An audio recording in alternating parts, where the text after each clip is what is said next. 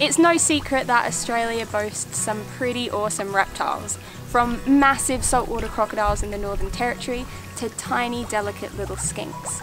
Australia has such a diverse range of these reptiles, and they all have individual morphological adaptations which allow them to thrive in their own unique environments.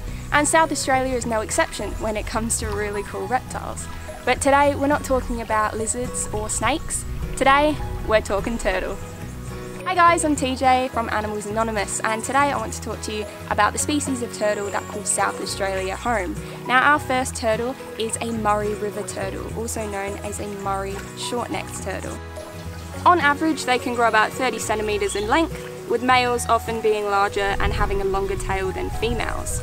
The shell pattern differs on each side, with the carapace, the upper shell, predominantly being brown in colour, with the plastron, the shell below, being cream in colour. They have a distinctive pale yellow stripe running along the side of their head from the corner of their mouth, and have small yellow eyes with round black pupils. The Murray short-necked turtle's name is fairly self-explanatory. They live in the Murray River, and the length of their neck is considerably shorter than other species of turtle. Their neck is shorter than their carapace. Murray shortnecks are omnivorous due to their neck size dictating their specialised prey.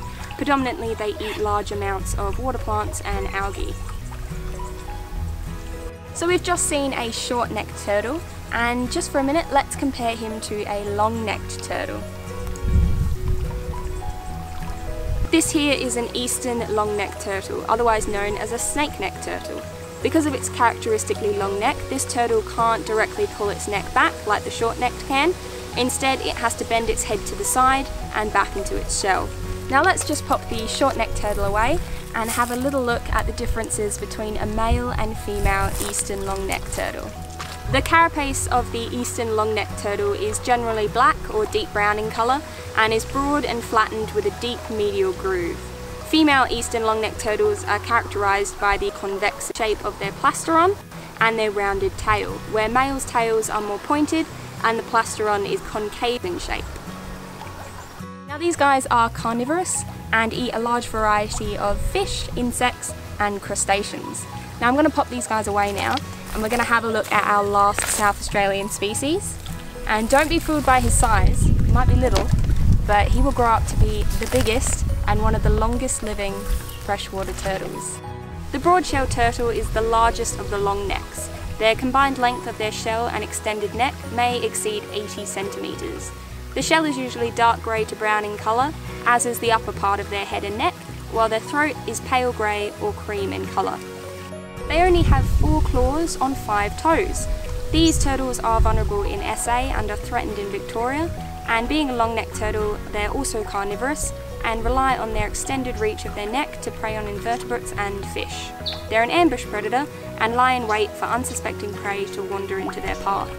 Although the long-necked turtle is a predator itself, it is often prey to foxes, cats and other feral animals.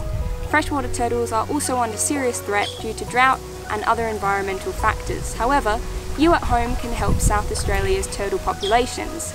If you do spot a turtle or a turtle nest, head to the website in the description where you can input information on turtles you see at home.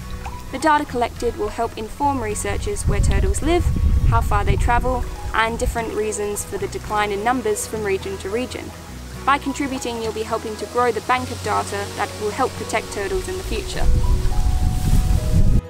Well, thanks very much for joining me guys, and I hope you enjoyed meeting some of the turtles that call South Australia home.